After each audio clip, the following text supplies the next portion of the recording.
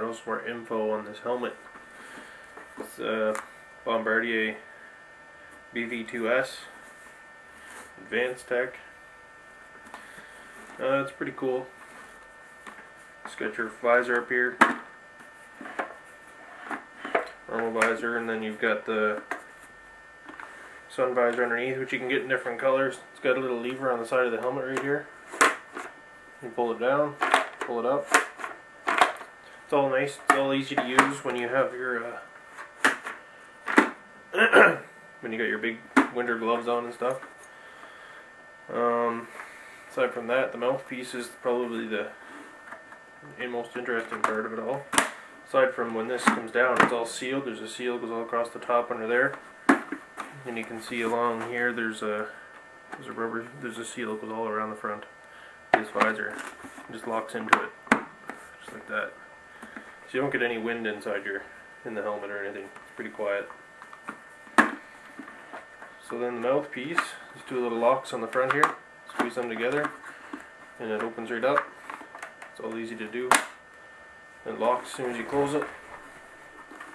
So now I'll show you how this piece works. I'll just take it off the helmet. It just pops off. There you go.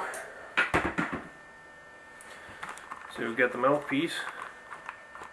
Pretty self-explanatory how that works. Put your face on there. Now this thing, this is on the helmet, this here actually turns and it's threaded, and what that does is it moves the mouthpiece in and out so you can tighten it to your face and you get a good seal. What else I noticed is this piece in here, you can actually, it comes out, it's all replaceable, all these pieces are all replaceable, but you can actually set this up, you can pull it out a little bit. Get in there. Depending on who's wearing it, it's actually very adjustable. You can set it into certain positions, and then you can adjust it with the threaded part a little bit more or less. So that's pretty cool. How this is designed to work is your entire mouth seals on it, and then when you breathe in, there's these little valves here on the side. There's one on both sides. Those are the valves. They open when you breathe in, and it sucks fresh air in from inside the helmet. That's what you breathe in. And then when you breathe out, these two valves obviously close, and it comes straight out the front out here. You can see on the inside, you breathe out through here. On the inside there's a foam piece. Those are little filters, whatever you want to call them. They're replaceable, they're cheap. I just ordered a new set of these valves because I got one valve that's not closing completely on the one side, so when I breathe out there's a little bit of my warm breath air that's coming out on the mask or on my visor, and it's fogging up one spot on the one side. It's pretty annoying actually, but after a couple hours out riding it spreads of course and fogs the whole thing up. So, but I got a set of those valves coming. They're $12 a pair or something. That's dirt cheap, so I got 2 years out of it without replacing those. So that's pretty good. And the other thing is this thing is tiltable.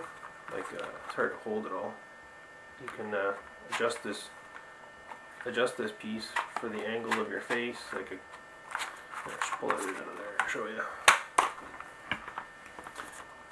And this is on the helmet. This is all adjustable